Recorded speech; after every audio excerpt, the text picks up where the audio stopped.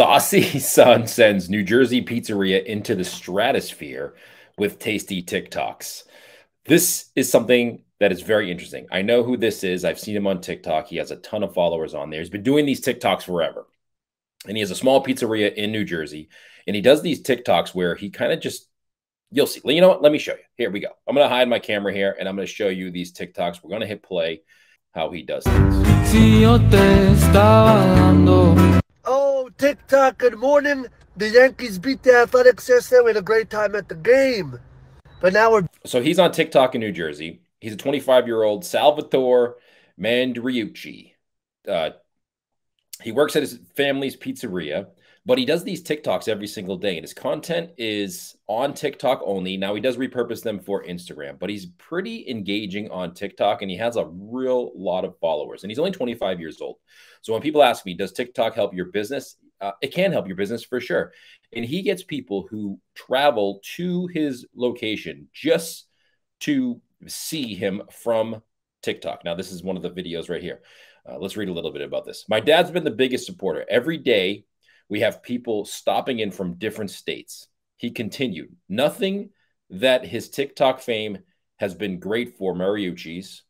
Marcelo is located in a strip mall in Hamilton Square, California, Texas, Florida. They're doing something else in the area, and they stop by. So they find him on TikTok.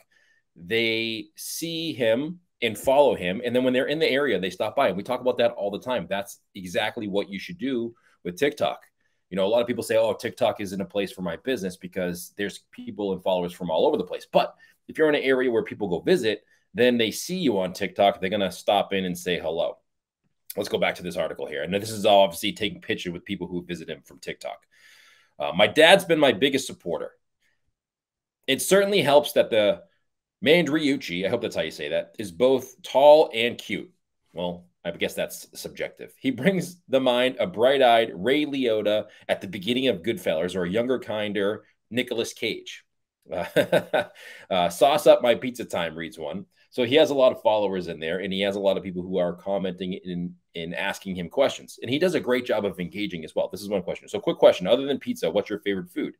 And he does this all the time. He does these live Q&As where he just answers questions from people who have submitted them through TikTok. While he considers himself a pizza maker first, he is also already expanding his footprint beyond Marcelo's. He's selling merchandise branded with Sally's Slices logo on his website and has an acoustic ballad on Spotify called A Man's Mind. It's about 60,000 plays. Eventually, he hopes to parlay his TikTok success into a film career. And while that will certainly take him far away from his family pizzeria, it's a dream his parents support. My parents are all in. They want me to do what I love. And I believe that's important as well, doing what you love. So if you want to follow Sally Slices on TikTok, I suggest you do that. Now, I don't know if you will have the same success that he has on TikTok, but you can definitely emulate something. And the one thing that he does that people can do is incorporate your personality into your TikToks. And he does that very well. And you can see that he's not trying to be somebody else. Well, maybe he is. He does want to be an actor, so you never know. Maybe he's completely acting. But it seems like he's very personable, very easy to like, and he engages with his community. So if you are going to go to TikTok, remember that. There's too many people out there who use TikTok as a business, you know, and you should use it for business. I'm not saying that, but what they do is they just sell too much on there, and they're too corporate sounding, even if they're not a corporation or a large business. If you are a mom and pop, let your personality into your marketing. That's going to make people want to choose you and want to follow you. Nobody wants to follow a boring social media account. So use this as an example. I'll link up his TikTok in the comments below.